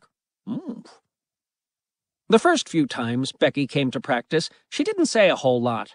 But now she's starting to get a little more comfortable, and she's been making lots of suggestions for how Löded Diper could do things differently. Becky thinks Löded Diper has too many songs about body smells and toilets, and most girls aren't really into that sort of thing. So she said the band should think about making their songs a little more female-friendly. She even took one of the songs that Rodrick wrote, "Can You Smell Us Now?" and marked up the lyrics. Instead of, "Can you smell us now? You're sweating indigestion and your stomach is in knots," Becky suggested, "Can you hear us now? you're listening to music, and you're moving your feet. She changed, "You better check your underwear, 'cause I'm seeing spots," to, "You can't believe your eardrums, the music is sweet." And finally, she took, "We're filling up your nostrils and you're mopping your brow," and turned it into, "We're filling up your headphones and you're nodding your head." Then Bill started writing his own songs, and most of them were ballads to his new girlfriend. "I ordered at the drive-thru, and I never asked your name. But then I saw your name tag, and I'll never be the same. Oh, Becky, you set my heart aflame." This morning, Rodrick told Bill Löded Diper doesn't do slow songs, and the romantic stuff was gonna have to go. But Bill said Rodrick was just jealous because he's never been in love, and he doesn't know what it's like. Bill wasn't finished, either. He said Becky's been telling him that since he's the lead singer, he's the face of the band, and she even created a new poster with Bill front and center, and it calls the band Bill and the Dipers. But I guess that was too much for Rodrick to take. He said he was the one who started Löded Diper, and if anyone was going to be the face of the band, it was going to be him. Then Rodrick said since he was the leader of Löded Diper, that meant he got to call the shots. He told Bill that his relationship with Becky was a big distraction, so the new rule was that nobody was allowed to date until the competition was over. I walked up to the drive-thru and gave Becky the bad news while Bill hid in the ice cream truck around the corner. Bill wasn't happy about it, but I guess he felt like he didn't have much choice, so he agreed to put his relationship with Becky on hold. The only problem was that he was too chicken to tell her himself, so somehow that fell to me. And I hope I never have to break up with anyone in person again, because I've got to say, it's not a whole lot of fun. Monday. Things haven't been good with the band since Rodrick and Bill had their big blow-up. Bill realized he made a mistake splitting up with Becky, and the next day he tried to get her back, but she stopped taking his calls, and now she won't even take his coffee orders at the donut shop drive-thru. "Hello? Hello?" So now Bill's totally heartbroken, and he's been skipping practices. And even when he does show up, he can't get through a song without breaking down in tears. "You're my diaper igniter, you lit me with your lighter, and now the flame is growing, and it's only getting brighter.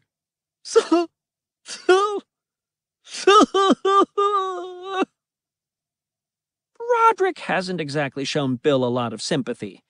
He says that Bill has got to pull himself together if Löded Diper is going to win the battle of the bands. But it seems like the competition is the last thing on Bill's mind. So Bill's mad at Rodrick, and the other guys in the band have kind of had it with him too. Mackie's getting tired of the 2-a-day practices, and Drew's mad because he really liked getting those free donuts from Becky. Right in the middle of their big fight, Mom came downstairs with a letter that was addressed to Rodrick, and from the first page, it looked pretty official. It said, "Taylor and Fish, attorneys at law, via certified mail, Stuart Taylor, Jr., Esquire, Taylor and Fish, the Clark Building, 400 Canal Street. Cease and desist." The letter was from a lawyer who says he represents a company that used to publish a line of trading cards called the Revolting Runts.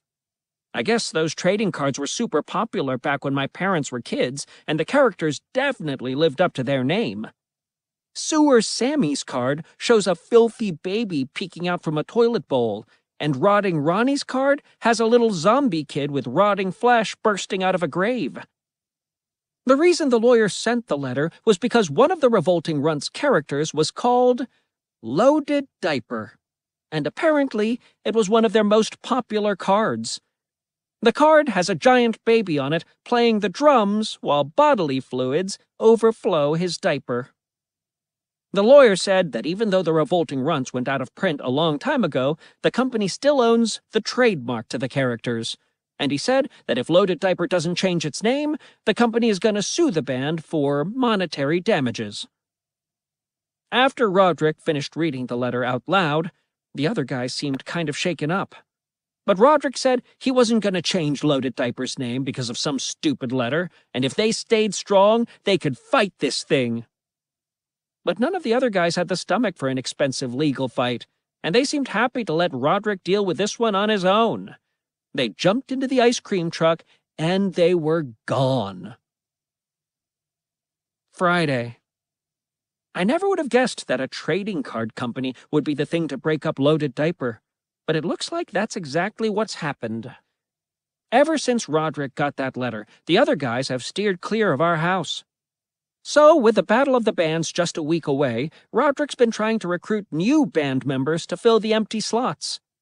He's posted flyers that say, Löded Diper, number 2. Open auditions tomorrow, 12 Surrey Street, Rodrick's room and basement. But nobody even showed up for the first round of auditions, so Rodrick put up a new flyer promising free pizza to anyone who tried out. Free pizza for anyone who auditions for Löded Diper, 12 Surrey Street, Friday. And even though the new ad got people to come to the house, it seemed like it drew a lot more pizza lovers than actual musicians. A handful of people who showed up had some musical talent, but none of them were a good fit for Löded Diper's style of music. And unless Rodrick's going to start writing songs that feature harmonicas and glockenspiels, he's probably going to have to keep looking. But the slot Rodrick was most worried about filling was the lead singer position, because there aren't a lot of people out there who can hit the high notes on Exploded Diaper and the low ones on Down the Drain. Löded Diper's not the only band looking for a new lead singer, though. Word got around that the lead singer of Stank blew out his vocal cords during one of their shows, so now they're scrambling to find a replacement, too. And from their flyers, it looks like they're willing to offer people a lot more than a few slices of pizza to come out and audition. Their flyer says, Stank wants you, seeking skilled lead vocalist, $50 per audition. City Armory, Saturday, 8 to 11 p.m. April. Wednesday. Well, it didn't take long for Stank to find their new lead singer. And I guess I shouldn't have been too surprised by who it was. The only thing that did surprise me was what they had to do to get their guy. Because from the look of their new poster, I'm guessing Bill and Becky came as a packaged deal. Bill is front and center on that poster, and the band is now called Bill and Stank. Now that Bill is a member of Stank, Rodrick is even more obsessed with winning the competition. And I think he'd do just about anything to walk away with first prize. The problem is, he still hasn't found anyone to take the place of his old band members. So he's moved on to Plan B, which unfortunately involves me. Well, not just me.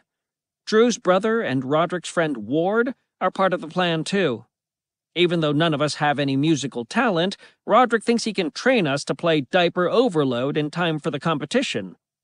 But 3 days into rehearsals, it's not looking so good. All I've been able to do is make my guitar go, "Skreek!" Rodrick says that in a rock and roll band, it's 20% talent and 80% attitude. So he's been trying to teach the three of us how to look like we belong on stage. Judging from his reaction, though, I don't think my whistling, Ward's awkward leaping, or Drew's brother's snapping are what Rodrick had in mind. No, no, no! Mom even bought us top hats, tuxedos, and bandanas as outfits for the show, which I guarantee none of us will be wearing. So at this point, I'm praying Rodrick comes up with a plan C and that I'm not a part of it. Saturday. When I woke up this morning, the first thing I remembered was that it was the day of the Battle of the Bands. I had already decided I didn't want to be involved, and my goal was to be as far away as possible when the competition started. But Rodrick must have sensed that I was going to get cold feet, and he wouldn't let me squirm out of it. When I tried to escape out my window, there was Rodrick, waiting for me on the sidewalk. Drew's brother and Ward got to our house just after lunch to help load up Rodrick's van with equipment. But I really wished Rodrick had gotten those back doors fixed, because it was no fun getting everything into the vehicle through the driver's side window. On our way to the arena, I had a sick feeling in my stomach. I could barely play 2 chords on the guitar, and Ward couldn't remember half the words to Diper Overlode. And I guess Drew's brother was nervous about the whole thing too, because he had to breathe into a paper bag to keep himself from passing out. But Rodrick told us we'd be fine once we got out on stage, and we just needed to trust him. By then, we were pulling up to the arena, and there was no turning back. People were selling merchandise in the concourse, and Stank had a big table set up near the entrance, and somehow Becky had managed to get bobbleheads made in time for the event. But Becky wasn't the only familiar face inside the arena. Warwick Sprinter had a table there too, but it didn't seem like his stuff was selling. We were looking for the backstage entrance when Rodrick spotted someone else we'd seen before, and I don't know what the Hippo Henry security guard was doing so far from the restaurant, but it didn't seem like a good idea to go up to him and ask. We finally found our way backstage, which was a total zoo. Most of the bands were already there, and the space was way too small for everyone. Stank walked in a few minutes before the competition started, and they really lived up to their name, because they smelled like they hadn't had a shower in weeks. I could tell Rodrick wanted to go up to Bill and say something, but he was swarmed by music journalists, so Rodrick couldn't get close to him. And it was pretty clear, by the way Bill was waving away journalists, that he was saving his voice for his big performance anyway. There was a screen in one corner of the room that listed all the bands in order of when they were scheduled to perform. And I was pretty disappointed that Löded Diper was dead last, because all I wanted to do at that point was get this over with and go home. But Löded Diper wasn't the only band that was performing at the end of the competition. Stank was scheduled to go on right before us. That meant we had to hang out with Bill and his new bandmates backstage, which was really awkward. So, when the competition started, I decided to slip out the side door and watch the show from the wings. There were at least 1,000 people in the audience, which made me feel queasy all over again. And they were already getting rowdy before the competition even started. When the first band came on stage, the crowd went totally nuts, and they didn't let up for the rest of the night. All the bands sounded the same to me, but the audience didn't seem to mind. Everybody was there to have a good time, including the security guard from Hippo Henry's, who I guess was just there as a fan. The bands were all way more professional than Löded Diper, and I'm guessing most of these groups did this full-time, so I could tell that we were out of our league in this competition. I thought about making a run for it to save myself the embarrassment of having to perform, but at that point, it didn't seem right to ditch Rodrick. I knew the time for Löded Diper to go up there was getting close when Stank took the stage. I thought they'd come out and tear into one of their big hits, because that would have definitely made the crowd go wild. But Bill came out by himself and sat down at a piano. And when he started playing a slow song, the crowd didn't seem to know how to react. "I saw you there, looking oh so sweet, with your collared shirt and your pants pressed neat." But it was all just a big fake-out, because then the rest of the band stepped on stage and launched into a speed metal version of Becky.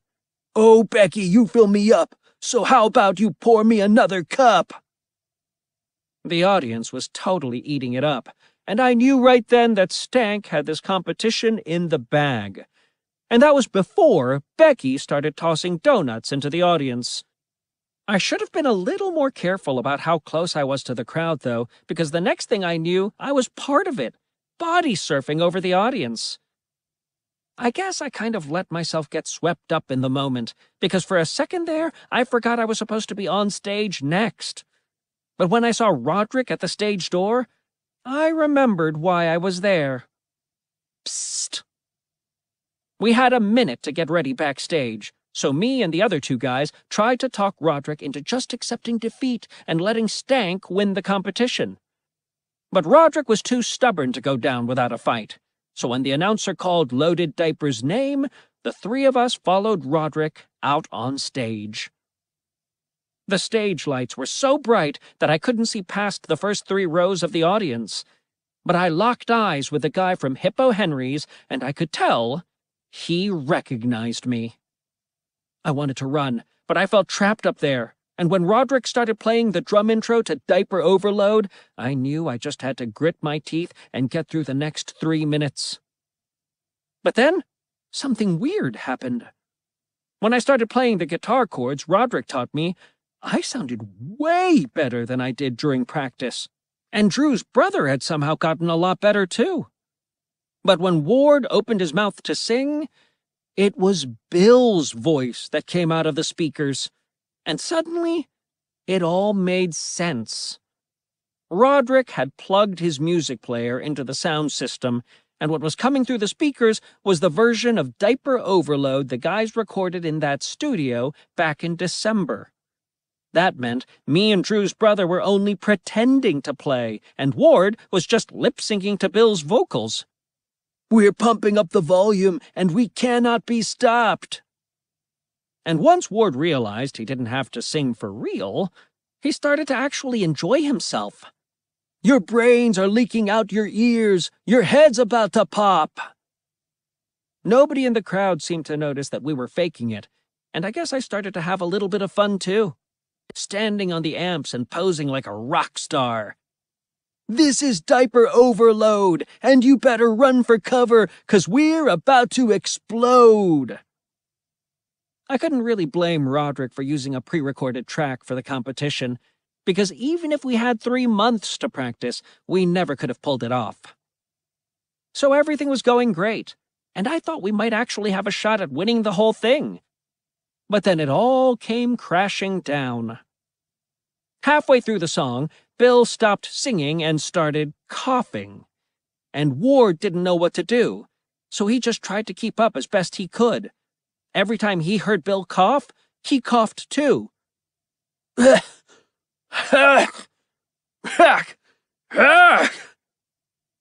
That's when I realized that Rodrick had accidentally played the first version of the song they recorded, right after Bill got a guitar pick stuck in his windpipe. But it was too late to switch over to the good version of the song, and when the sound of Bill drinking water came through the speakers, the crowd finally noticed something was off, and booed. It seemed like a good time to get out of there, but we couldn't leave the stage because someone was standing in our way. It was some guy wearing a suit and holding a manila envelope, which he handed to Rodrick. It turns out this guy was the lawyer from that trading card company, and he was there to officially deliver Rodrick the news that his company was taking Löded Diper to court. But then things got a whole lot weirder because the Hippo Henry's security guard was suddenly on stage and closing in fast. I just froze because I didn't know if this guy was going to arrest me or what. But the security guard blew right past me and walked up to the lawyer, then started arguing with him about something. And a few seconds later, Sebastian Sleeves climbed out of the crowd to join in the conversation. I had no idea what was going on, but when Warwick Sprinter appeared from backstage and started going at it with the other 3, I finally put it all together. The 4 guys standing on stage were the original members of Metalla Chihuahua. And I guess they had a lot of things they needed to get off their chests because it got really heated up there. But then the crowd realized what they were witnessing, which was the first Metalla Chihuahua reunion in 25 years. And everybody started going bananas. I think all the cheering took the members of Metalla Chihuahua off guard because they stopped talking. And when the cheers got even louder, the ex-bandmates knew what they had to do. So they grabbed our instruments and totally blew the roof off the place. Metalla Chihuahua ripped through their greatest hits, and then they played an encore. And the only reason they didn't play a second encore is because they had already smashed our instruments to bits. Thursday. So, Metalla Chihuahua became the first band to ever win Battle of the Bands twice. The competition vaulted them back to the top of the charts, and they're even planning a world tour. Not to mention they made the cover of Ear Splitter Monthly. Metalla Chihuahua bites back. These dogs can't be put down. I heard that Drew took his brother's old job at the deli counter, and that Mackie got accepted to a school for robotics. So maybe he'll finally figure out how to get that monkey paw off his leg. After the competition, Stank didn't need Bill anymore, so they fired him. But luckily, Löded Diper was in the market for a lead singer. So, I guess it worked out for everyone. Bill and Rodrick are back together, playing music in our basement again. It looks like it might be a while before my services are needed again, which is totally fine with me. Because I've definitely had my fill of the rock and roll lifestyle.